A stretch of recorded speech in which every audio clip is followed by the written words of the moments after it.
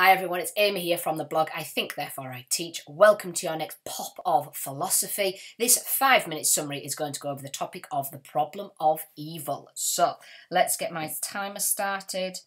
I do like this topic, so let's see if I can do it. Here we go, start. Okay, the easiest way to deal with this topic is to break it into 3 main sections. The first section is the logical aspects of the problem of evil. So this questions, how does evil actually exist? Where do we get the problem from? And this problem comes about and is summarised by Epicurus in later term The Inconsistent Triad by J.L. Mackie. And the inconsistent triad is the idea of if God is all-powerful, then he just must not want to stop evil, therefore he's not all-loving. If he's all-loving and he just can't stop evil, then he can't be all-powerful. But if God is all-powerful and all-loving, then why does evil exist? And these form what is known as the inconsistent triad because they do not go together. They are inconsistent. And so this is known as the logical aspects because logically, how can God be all-loving and all-powerful and evil exist? The next part of this topic is the theodicies. These are presented by St. Augustine and John Hick. St. Augustine presented the theodicy meaning justification of God with evil in the world.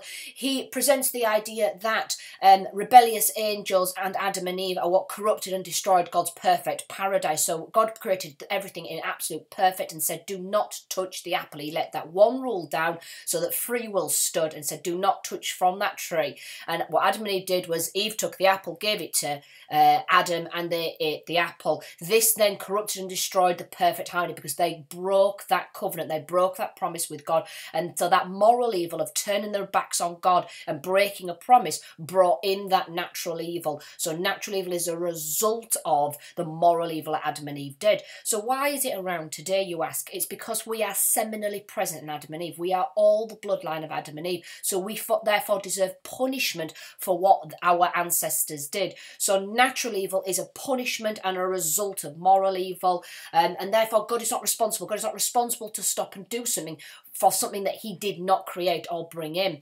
The other area of Augustine is this idea of a privation. Evil is a privation. It is where something is lacking. Goodness is lacking. So evil is a privation or an absence of good. You cannot create an absence. You can't create a lack of something. It is where a lack of goodness is, which is what happens when you bring your moral evil. You turn your back on God, bringing in other evils into the world.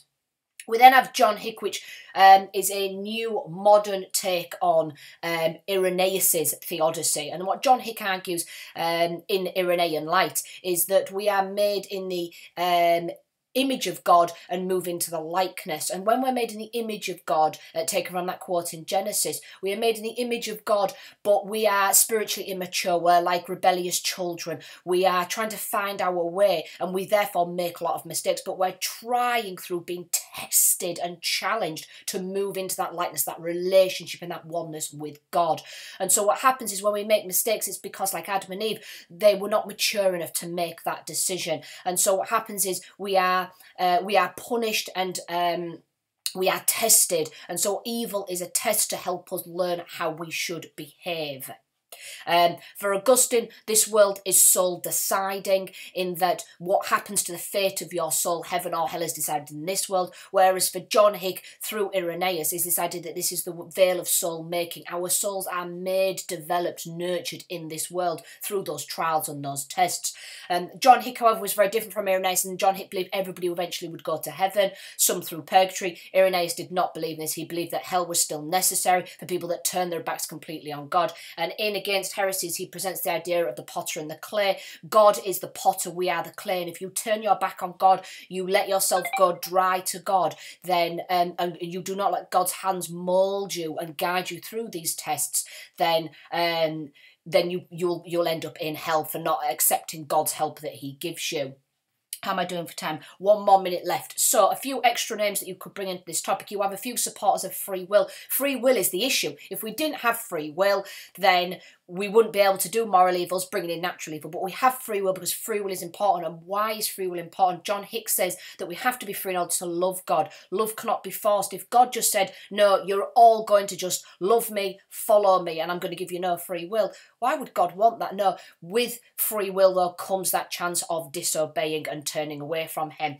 And so we have to be free to love God. And this is presented by John Varda's Peasant Girl idea story, where he talks about the peasant girl falls in love with, the king falls in love with a peasant girl, he can force her to marry him but not to love him. Similarly, we have people like Swinburne that says if God was constantly intervening in our lives, it'd be like an overprotective parent. Every time we fall over, he picks us up, and therefore again free will would be diminished because we'd think, oh well, God does exist because he constantly comes and helps us out. Somebody against free will though is Dostoevsky. That is time. Dismiss. I'll just finish that point off. A critic against free will is Dostoevsky. He's the one that argues that free will comes at too high a price. He would rather not have it. And so he presents the story of a servant boy that was playing with the master of the house's dogs. He's running around with them, and one of the prize hunting dogs breaks its leg, and therefore it is no good to the master of the house. And so as punishment to the boy, he takes the boy's clothes off and makes him run out into the field while his parents watch the child be mauled to death by the other dogs. Now, whether this story has truth or is based on something that he heard or something that actually was true from his day, we don't really know. But as far as the story itself, he's saying that these horrible, horrible, horrible things happen in the world that we do to one another because we have free will, and he'd just rather not have it. It comes at too high a price when we see how people treat one another. Don't forget in this question as well to always bring in what's happening in the world. Give recent specific examples, and this is known as the evidential part. So always give examples of things that happen in the world that could show the problems that we have with evil. Right, folks, thank you very much for watching. If you've liked this, give me a little like, and hopefully you do find it useful. And don't forget to subscribe as well, so that you always keep up to date with all the latest videos. Thanks very much, guys. Bye for now.